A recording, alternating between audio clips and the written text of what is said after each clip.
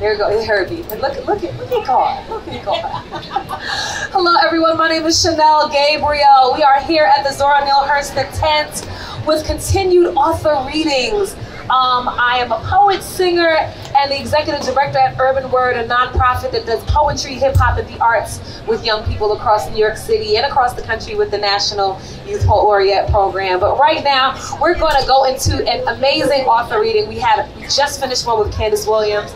Once again, all of these authors, everyone that you hear to this stage, you can actually go to the Schomburg tent right there and get book signings as well as get the books themselves, okay? So, now, if you are under the sound of my voice, feel free to come join us at any point in time, but I'm going to introduce the second panelist, our reader. It is Cynthia Manick, who is the author of No Sweet Without Brine, which just came out under Amistad HarperCollins. Cynthia is the editor of The Future of Black Afrofuturism, Black Comics, and Superhero Poetry, and the author of Blue Hallelujahs. She has received fellowships from Cave Canem, Hedgebrook McDowell Colony, Chateau de Napole, among others. I might have butchered that. I did Spanish, not French in school. But they're the founder of, Manick is the founder of the reading series Soul Sister Review, and her poem, Things I Carry Into the World, that was made into an actual film by Motion Poems. And they're absolutely amazingly accomplished. I don't want to even belabor the moment and bring you to the stage, okay? But we're gonna have a great conversation right after. As you're hearing the words, the poetry, feel free to start coming up with ideas and questions, because we are gonna have a Q&A at the end after my conversation. So please show some love. Round of applause for Cynthia Manick. Keep clapping.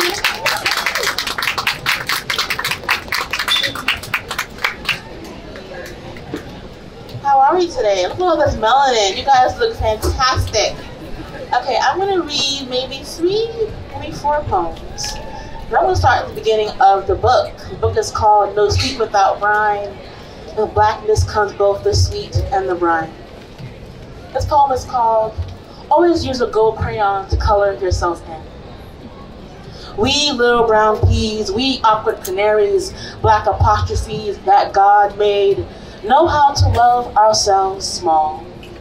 I remember the hunch of middle school shoulders, chasing beauty like it was the moon or the last buffalo. There were caramel boys in red Jordans, mouths full of recess and celebrity names, Lisa Bonet, Vanity, Ray Don Chong.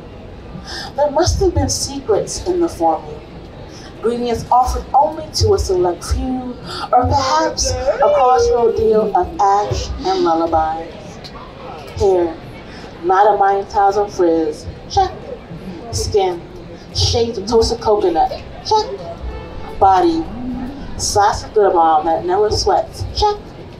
We dark wonders, we blooming nightshades, past the hot comb sizzle and splatter to perm cracked tresses and neutralizers. Dare, Madam C, dare, satin bonnet, protect us from natural rain and cotton. Plant yourself so deep we crave you always. Our hands are question marks. This need doesn't wane like starlight or an Achilles ache that's never done. I blame a lot of people for listing all the ways we are a problem. For the abundance of beige crayons, the heavy smirks towards gap 2 smiles. I am forging a bonfire surrounded by soil and vowels, Grace Jones, fish fries, cocoa butter, black and brown streaks missing from the rainbow. We so fly, no voodoo required. We so fly, call us constellation. We so fly, the sun be jealous.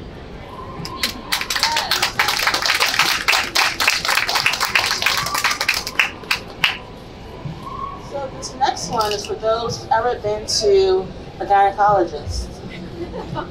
That's some BS. Okay? That's some BS, okay? The poem is called Dear Future Body, Keep Your Skin Thick. Yesterday my legs were popped in stirrups as the gyno said, you should go on The Biggest Loser. No. I heard cities at the skull base stuttering over each other, vying in vows of your roles and that garden under your chin. The implied real estate of don't you want to be beautiful. We have known the trap of nameless and hungry being my indexes, dear God, in sample size fashion. I escape and get caught in the same geography again and again, unmade and remade. I forget I am more than a house of great bones, of Vaseline and worthless originals.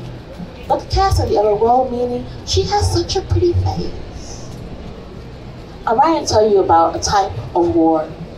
People carving the cavalry horses to survive, the outline of social media models, and how many calories is this bottle of air? What else can we eliminate? I always thought the planet Pluto was a black girl, now downgraded and mostly out. Dear future body, take a break today. Tell me, how are your kisses? Sometimes they give birth to promises, a season in the word, all in oxygen at the ready. Are you someone's night blend? Remember, taste what remains, the prayers your mouth learns. I want us living, not just alive.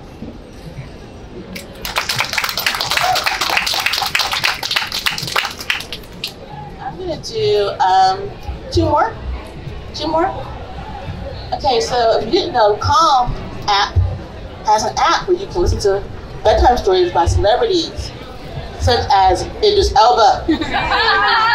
Get he's married and just have it to yourself. Okay, the poem is called My Calm App with Sleep with Idris Elba. 1. This is my best waste of time. Hearing a voice tell a tale about a jungle when I'm at the end of the world. I remember my right to breathe, that the body knows how to unfurl, imagine its tongue to carve a castle out of a mountain. Dare manufacture calm. We get used to being rolled over. I got a face that's never at rest, but Idris's voice makes me want things.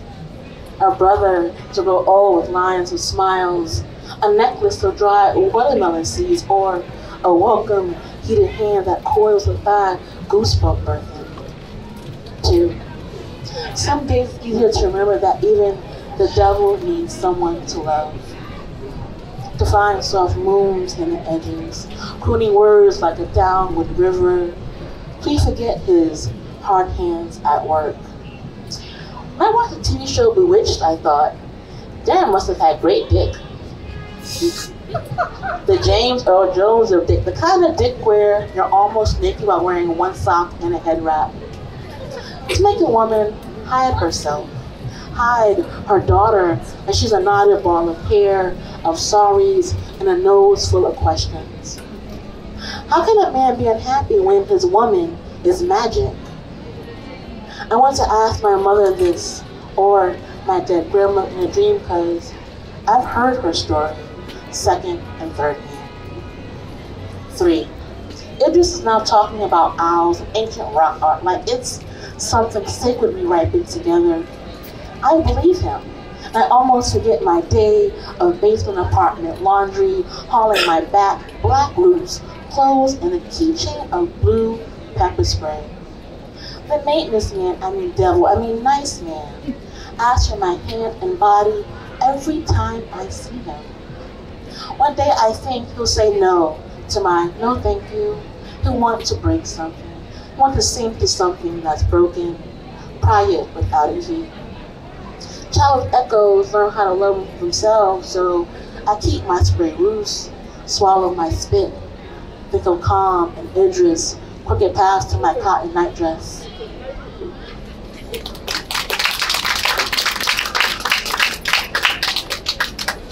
I'm going to end on Aretha Franklin. So I was at a residency a couple of years ago, and Aretha had just died, and I thought, I wonder if the trees know that Aretha has passed away. I know, I'm a weird poet brain. So I was like, I need a poem about this. The poem is called, I Wish the Trees Could Sway to Marvin and Aretha. Because sometimes I forget soil can do more than hold wooden or metal boxes. It pulls on elements my shins have long forgotten. There are 7 different words for dirt in French. We hear what is left in the woods, children with 12 fingers or webbed toes. I used to pray for noble appendages. I often stopped myself from talking out loud, singing where others could hear, but we know of hush tales.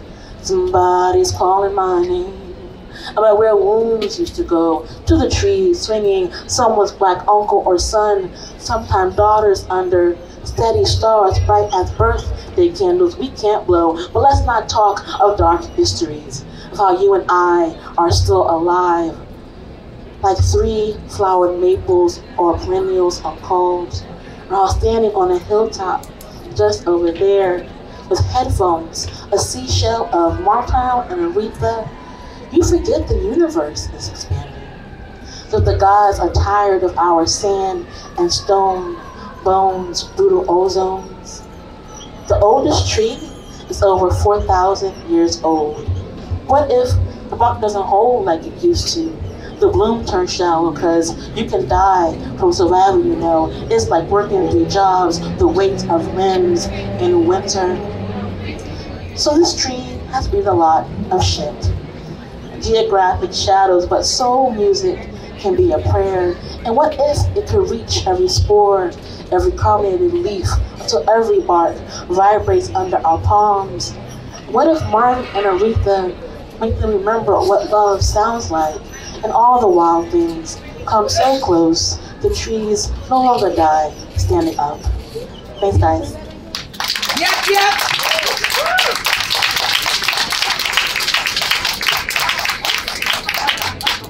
Yes. Thank you so much.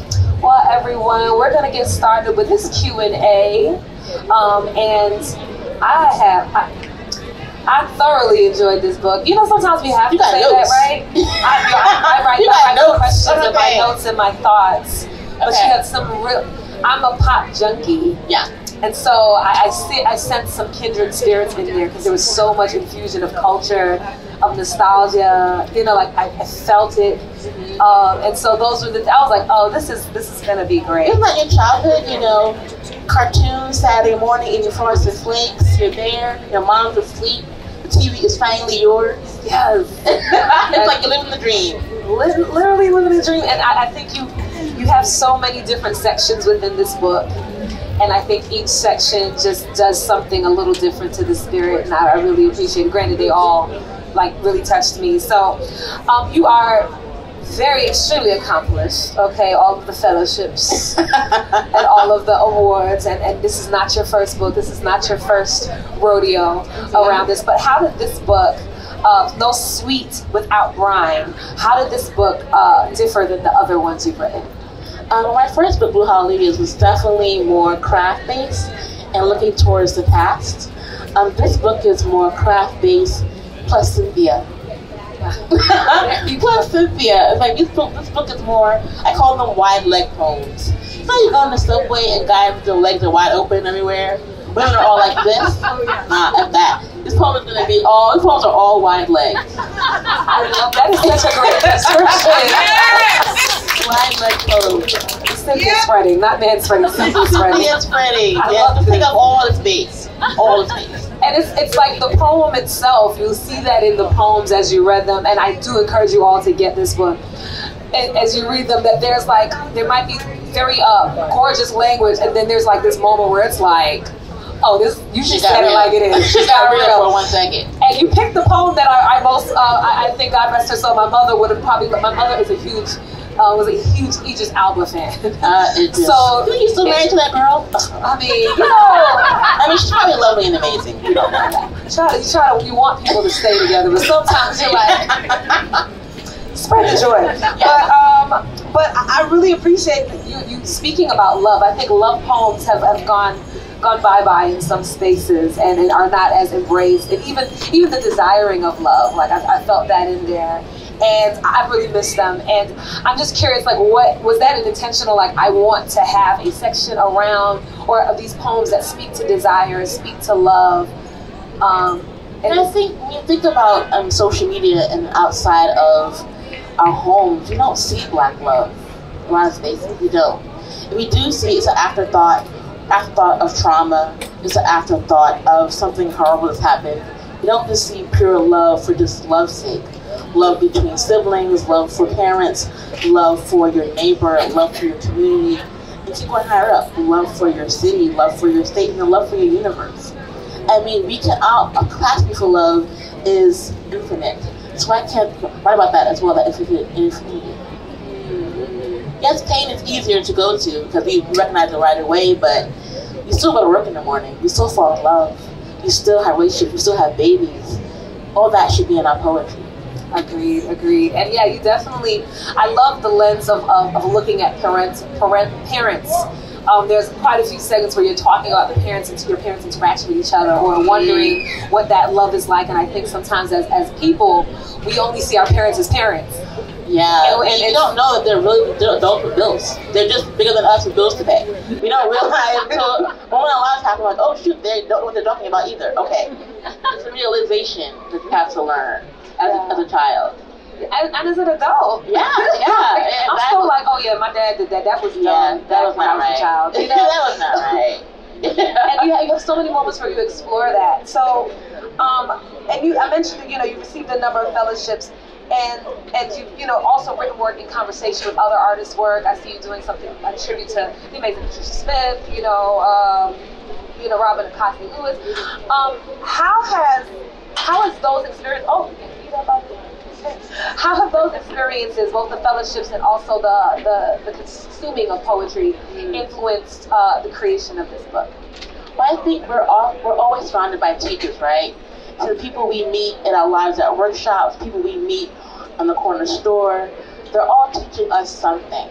And when you think about craft, writers like Patricia Smith, Tahemba Jess, Rachel Eliza, they're all trained to the language of craft and poetry. So hearing their stories, how they storytell, prompts how you can storytell. They all give you examples of blueprints to follow and remix for your own sake. Definitely. And they're living poets. I think we all are fascinated by poets who are gone, God bless their souls. But let's teach and learn from living poets who are doing the work now, who are teaching the work now, who are writing right now. Definitely. So I think that's so important in the way that you share and the way you fuse. Like, that's also almost an element of pop culture that you're bringing into the work, right? Yeah. I think we think about pop culture only in the I Dream of Jeannie. Yes, which was great. I cracked up because I was like, I've never thought about Darren in bed. And I mean, he's like, look, how did he even get with her? What skill does he have? Sometimes I see one person like, yeah, what skill did he have? He had to have something. He wasn't like an advertising agent. She was hoping to bail him out quite often. She was building up mad times. I mean, but you talked about the Little Mermaid in there. I wonder how Ursula, much. my girl Ursula, did you wrong? I'm just saying. I think she was misunderstood as well. But I'm curious, how much of I know that you're, of course, re-examining it now, but how many of these different pulling ins from those moments and those experiences or memories, how much of those were things that you currently explored versus were there things that you always kind of had questions about? I'm just curious, like, if you were to percentage it out, was it like half this book is really me in the moment processing all of these things? Or was it like, I'm actually going to tell y'all about Ursula, because I thought about that when I was X amount of years old, when I first saw The Little Mermaid. Wasn't she gorgeous? She was gorgeous. I think my poems are really memory based. I call it memory palace. So I'm going into a moment in time, I'm writing about a moment, that will ricochet to the first time I had that moment. And usually that moment happened when I was younger, when I was watching Facts of Life, or when I was, watching the Jetsons, or when I was sort of thinking about, now I'm an adult. I think of Jeannie, she got in a bottle. That's not culture. You think back at your life and re-examine what you thought you were going to be because of the moments, and now who I am now. So I think the pop culture comes in terms of memory, in terms of reframing how I live my life now. So it's definitely, thank you. Yeah. So there's this idea of like taking those stories back then and seeing how they shaped and reframed everything in your life right now. Yeah. When you watch 2D, you're like, oh, I'm going to be 2D, I'm going to be on skates. We rolling around, but it's scary. That's my life. That's my life. That's my life.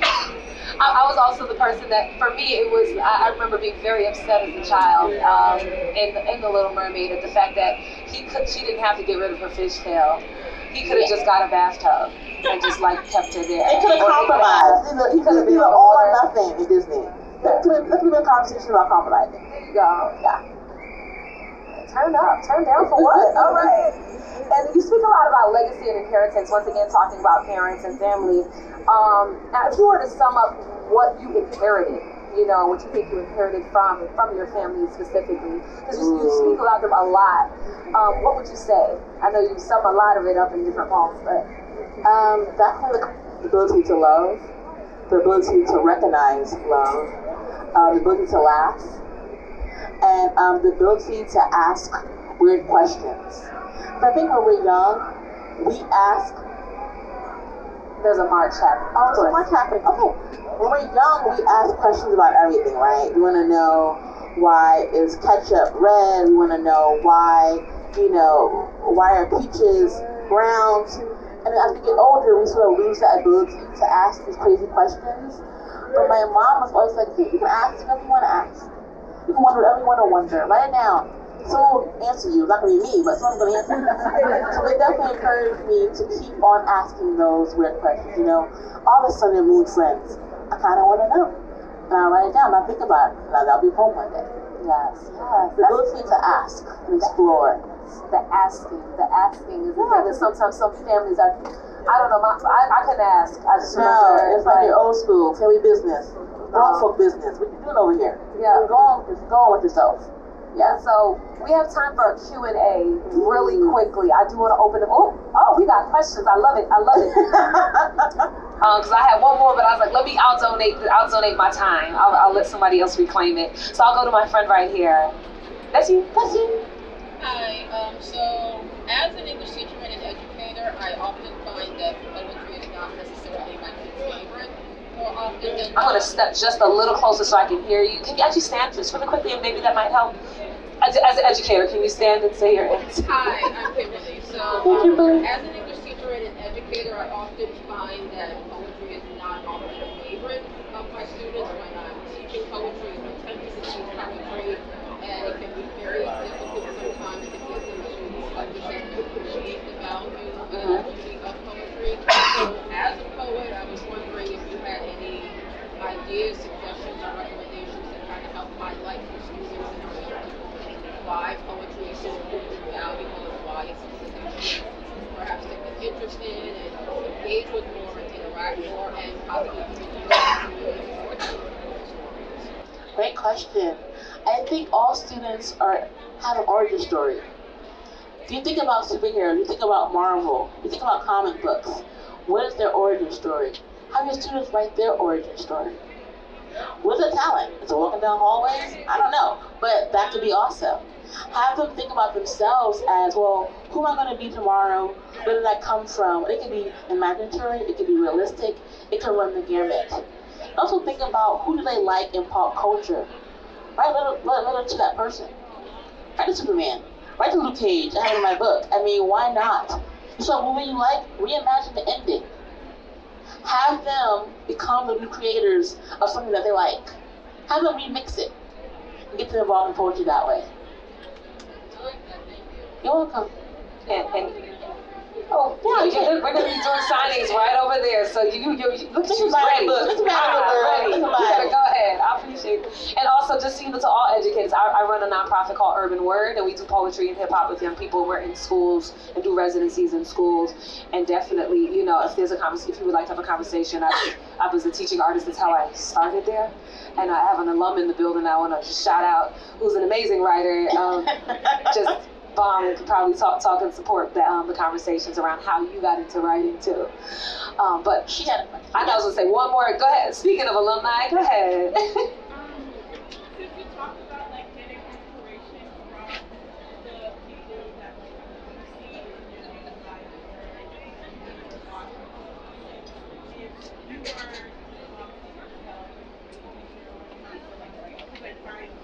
what would you hope for them to be close to sideline your close right now, or for them try to keep up with it? Well, damn. That question is deep. Come up here and do my job. That was a wonderful That's question. a therapist question. Okay, what would I tell my future self to be inspired by this book? The ability to bridge what's needed and what you like. So we want to talk about racism. You can talk about racism, but also talk about how you dealt with it. You can talk about Shakespeare and Outcast.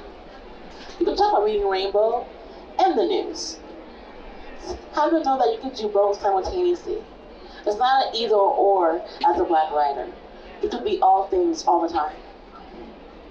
I'm going to preach into people's lives. And I sound authoritative. That's my opinion. That's my opinion.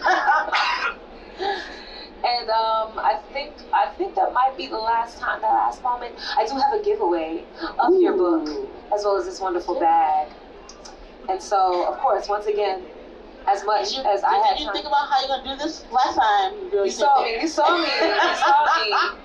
saw me. You already have the book, right? So I'm gonna give it to. There you go. I'm gonna just give it. This is my favorite. The other person that asked the question. Exactly. Look at you. And I just want to direct everyone. Once again, I thank you so much, Cynthia. Your book is absolutely amazing. Please make sure you get her book as well as all of the other authors' books. Candace Williams, and so many others will be right over there. They have the book for sale. They also have the ability for you to get some autographed copy. Okay, it's worth a whole lot, and it's gonna be worth even more. Okay? This is how I hype work. I'm loving this hype work you're doing. I got you. Okay. You know, and just continue to keep supporting. We have one more panel happening here, at least another panel that I'll just be opening, and that one is going to be Natasha, Nevada Diggs, and Claudia Rankin. I'm gonna try not to fangirl. But that's gonna shade for that one. That's gonna be great, and that's at 2:15. But thank you so much once again, and wishing you continued success. Yes, keep putting these words together. I probably admonish you to bring some of this work. Maybe not the don't bring the Aegis Alba poem to your students. Yeah, but definitely there's quite a few other things in there that they could definitely connect to. Yeah. Thank you so much for your work, and thank you everyone for being such an amazing audience. Please give us a round of applause. Thank you so much. Even whether you are not able to get the book or not, please make sure you say hi to the authors. They're going to be right over there, both Candace as well as Cynthia. Thank you so much. Bye, guys.